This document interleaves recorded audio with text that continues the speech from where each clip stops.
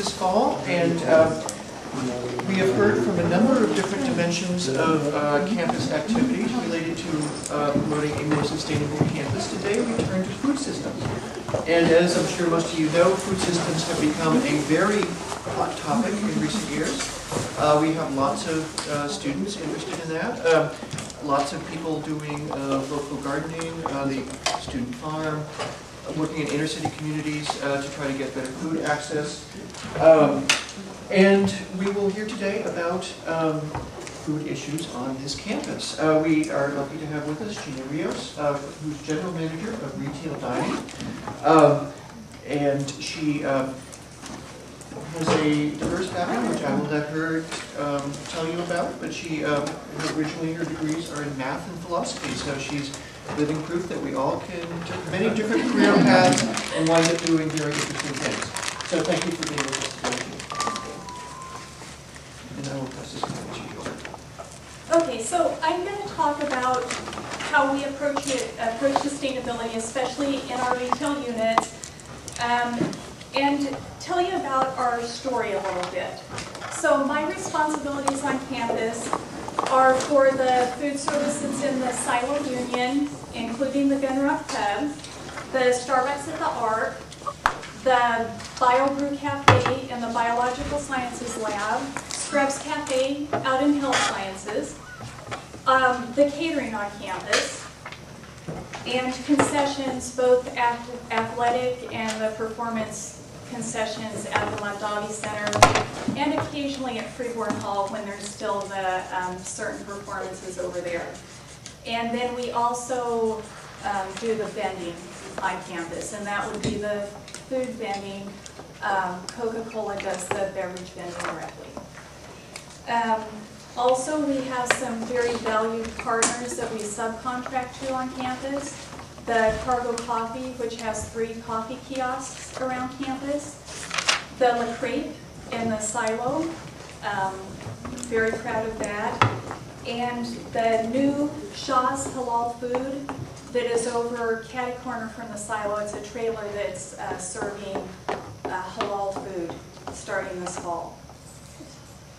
We are a part of Memorial Union Auxiliary Services, which includes units such as campus unions, the games area, and then in a broader sense, the bookstore and ASUCD are in the same business unit, and we are a part of student affairs. So our mission on campus is to provide service, most definitely, but we are also a revenue stream for student affairs. And as such, we're going to do our best to provide options rather than forcing things to go in a certain direction, to educate people so that there's demand for the demand changes to meet different options. There are times where we'll force a decision where, for example, a little bit over a year ago, we decided that we weren't going to have plastic bags, the t-shirt bags in our units anymore. I'm going to tell you a little bit about me and my background because there's a slant that I always take to things that might be a little bit surprising unless you understand that. I grew up in southwestern Colorado. It's an area where there's dry land, mountains, and high desert kind of all meet. There's not much water there. So through my lens of the world, water conservation is easy. Some of the other things that I didn't grow up with, it's harder to understand. I think everyone has their background, and they have the lens through which they see things, and that's something that as we move forward, it's really important to understand that how you perceive things isn't going to be how someone from a different background perceives things. I grew up, my parents had 30 acres, and we pretty much were sustainable and organic. We had our own alfalfa fields where we grew the hay that we fed our livestock. We had dairy goats. That was our source of milk. We butchered and slaughtered our own meats. And we grew our own garden, 4 or 5 acres of garden. So when you talk about local, I know local. And I also know some of the pitfalls of local where if it's a bad year for peas, you're eating beans and corn, beans, corn, beans, corn, and then maybe once a week you get peas. Who knows? It all depends on that growing season. And did you plant too early? Did sprouts come up? Did they freeze? What have you done? You know, how do you account for that when if you can't get another planting in soon enough? Because it's a short growing season there. And then when I was young, you know, I had to, if I want money, I had to earn it.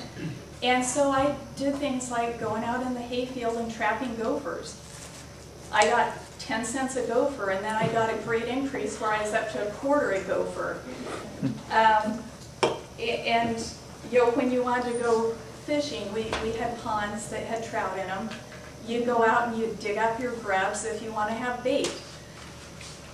And the same way, you know, I earned a lot of money picking rocks out of the garden too, which is, you know, it works, but it's not top on the list for a good time. So I am fascinated by decomposition. Compost is a wonderful thing. I do not mind digging through the garbage.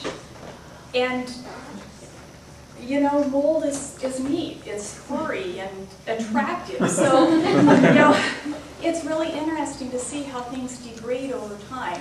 How one thing, how there's a cycle, how one thing becomes something else. And when I was young, I didn't really appreciate that as much as, well, you never appreciate things when you're young. So I didn't. Where, you know, there was that closed loop of, you know, growing. You throw it out, you bring it back. I started to realize that in college where there's one day I come home for vacation and I go out in the chicken yard, and after you butcher, you've got a carcass, and you can throw it out in the chicken yard because they're going to pick the meat off the bones. You know, the dog can drag them around, and I thought, you know, this probably isn't how everyone lives. It's not a bad way to live if you can do that. So I can't even tell you when or how for dining services we made the decision of we're gonna jump on this and look at how our systems are running and say how can we be more sustainable. For resident dining, they've been able to do a wonderful job with their volume and their connections, working with, I don't know if any of you have been to Farm to College Night, but working with local farmers, starting to get that supply chain going. And for me with retail, and I'll talk about Carl's Jr. and Taco Bell a little bit later, that what for us was the low-hanging fruit on how we advance originally was our waste stream. You know, what is going into the landfill and how do we make that be less and less and less? So with composting, you have to have the infrastructure to support it. We can separate out all the composting materials we want to, but if there's no way to get that to a place that it can be handled properly and biodegrade the way it needs to, it's worthless. We can buy all kinds of biodegradable products, but if they still go into the landfill, they're going to look like this 20 years from now. You know, where it's like it's better that they're biodegradable, but the right things aren't going to happen to them. So we are fortunate enough that, and for one thing, the ASUCG unit, Project Compost, has done a wonderful job throughout the years with students picking up compost and getting it to the student farm, where it's composted and it goes into the student farm. And then as we moved into looking at post-consumer compost, there's a facility in Dixon called Jepson Prairie, and then there's solid waste on campus who gets it there, and so we have that complete cycle where we can collect it. It goes to the compost farm, and it becomes this nutrient-rich soil kind of stuff. And that's good. So with that infrastructure set up, one of our most interesting adventures is Aggie Stadium, where we do a zero waste food service there. And it's zero waste in that what we hand to the consumer, every bit of that is biodegradable or recyclable. And we'll talk a little bit more, I hope, about campus goals if I can go quick enough. So one day, touring the new facility before it opened, we're standing under the goal post, and Lynn King from R4 is there, and Bob Bullis from ICA, Intercollegiate Athletics, and they kind of say, oh, we want to do a zero waste stadium. And I was there with a couple members of our team, and really naively, we said, oh yeah, that'd be great.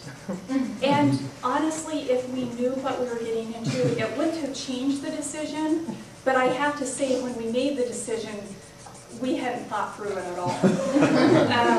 And we had time to do that. You know, it wasn't like they sprang it on us 7 days before the first game. You know, this was probably in the spring before the fall opening of the first season. So then we went back and said, okay, here's the list of our menu, and started going through how do we serve these items and how do we need to change that. So you take a simple hot dog. Our process was to cook them, put them in the bun, and wrap them in this foil. And the foil helped to keep them hot. You know, we kept them in hot warmers, but the foil helped with that.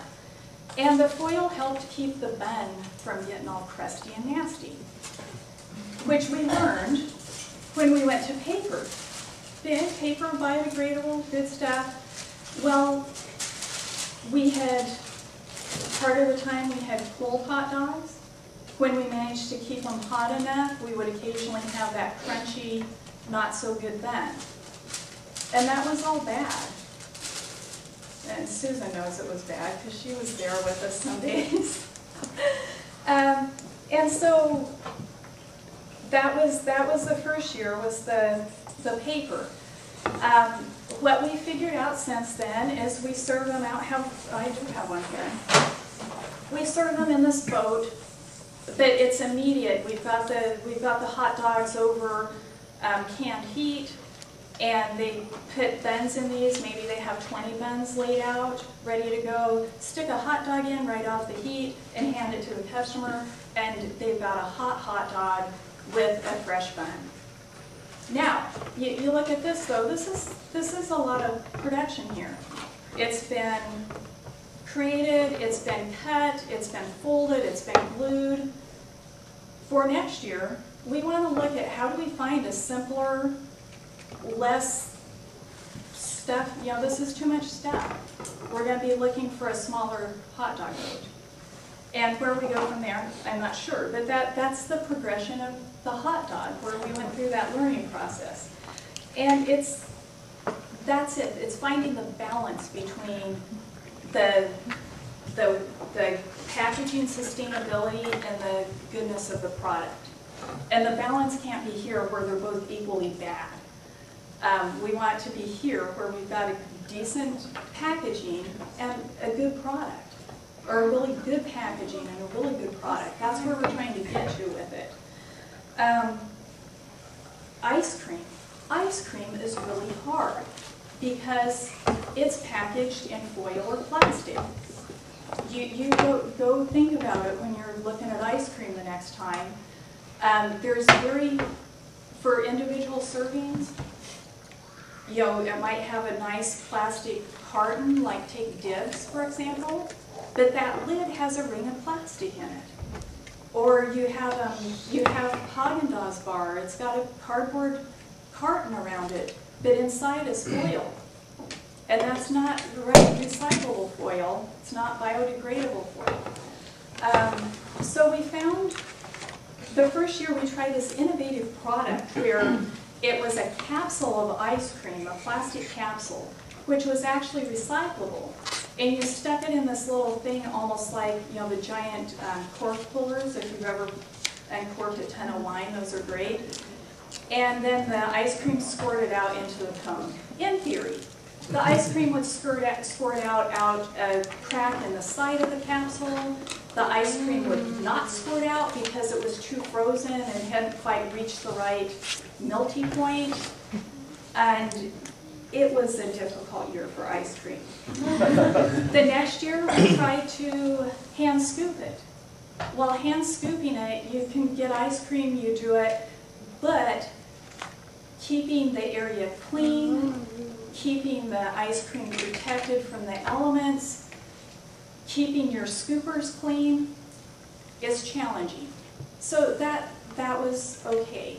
And we do continue to scoop today, where we actually have a local product, it's Merlino's Freeze. We scoop that. And what we were also able to do is get an ice cream vendor to package some little ice cream sandwiches in paper. And we had to do a run of 10,000 to get that done. They warehouse it for us because if we get ice cream in paper, our freezers are not at a constant enough temperature. People go in and out, in and out. Sure, everything stays frozen, but not to the degree it has to, plus the exchange of air. I'm probably going way beyond what I understand I'm talking about, but the point is, paper wrap sandwiches in our refrigeration on campus, it slowly starts to taste not so good. So we get it in 2-3 weeks before we use it. We have to use it all, then we'll get a new batch in from the warehouse where it's held at those more ideal conditions. And that's working. But someday someone will figure out how to package an ice cream bar in a biodegradable bag and it'll still taste good in 2 months. I know that'll happen. You know, things at the stadium that we worried about, when we serve someone a soda, we don't give them a lid. We'll have people say, well, how about a lid? And most of the groups, we work with a lot of student organizations for fundraising opportunities for them, for service there. They're pretty good at saying, it's not biodegradable. And people, I thought we were going to get a little bit more aggressive pushback on that. People have been pretty like, oh, okay. And some people, they'll go away muttering, oh, I really want a lid. We do have straws that are biodegradable. I didn't bring any straws over. But another challenge at the stadium and everywhere that we do biodegradable disposables is some of them look almost exactly alike. And it's confusing. You know, we're trying to educate people, but I am not the only person that's going to give someone a disposable spoon in their month or year or whatever. They're going to get disposable spoons everywhere. Some of them will be biodegradable, some of them won't. It's hard to tell the difference. I'll wait with those, but it can become confusing. The straws, I think, are confusing because if you handed me 2 straws, I might be able to distinguish between the 2. If you handed me 1 straw, I don't think I could tell you this is biodegradable or this is not. When we went into the stadium, we stopped selling packaged chips, you know, little Doritos things, because there's no packaging. Sun chips should be coming out sometime next year. I think it's slated for Earth Day with a biodegradable package. Again, the problem is shelf stability. You put chips in paper, they're going to go stale pretty quick in comparison to the current packaging. And then the other thing with sustainability, and I think campus is very good at this, but those of us who need to be ambassadors for sustainability is taking action. So what we've struggled with at the stadium is the first game, we might have 65% diversion rate. That's not good. By the last game, we're over 90%. And it's going through that learning curve. How do we do it quicker? And that's what we're starting to be able to focus on more and more now that our hot dogs are hot. And with that, in the last couple games, I became, that lady's going to come in here and dig in our trash. And if we didn't do it right, we're going to have to go through all the trash and separate it again. And that hurt, you know, for me to come into their booth and just start piling through the trash, and they're seeing me in there digging around, it made more impact then, you know, we could have handed them a paper when they signed up, a week later hand them a paper, but seeing you willing to go in the trash made a difference. So it's that, okay, I'm pretty passionate about it, if you haven't figured it out. So it's that commitment. And like I said, I grew up digging in the dirt, so I don't mind going in the trash. And you know, if another person on my team, if that doesn't work for them, that's okay. I'll go in the trash for them every day. And if they're willing to do something else that I'm not so keen on, that's what teamwork is.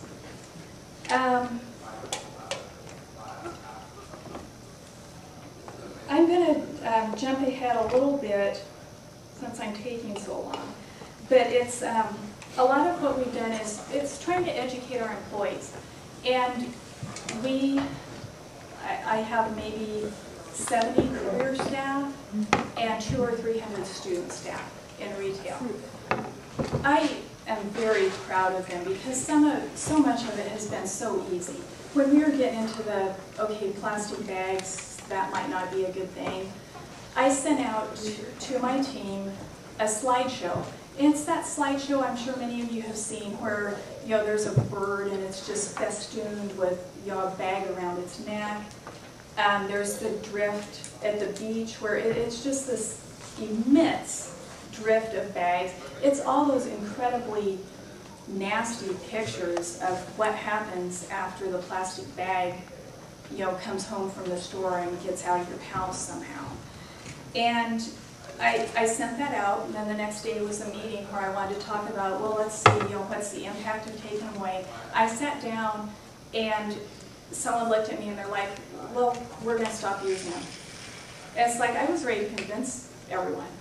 And so I missed out on convincing everyone because it was just this, okay, we're done. It's like, okay, well, let's figure out how we do this. And, you know, part of it is, you know, having an alternative.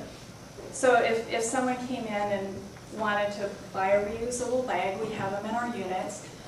We will still use paper bags when someone has collected enough stuff, but we got done with the plastic bags, and then getting done with all the paper bags will be another step at some point. The same way with, you know, we decided, okay, as many employees as we have, we provide a free meal to all of them for every shift they work. And they're taking a paper cup every day to drink their drink. It's like, why are we doing that?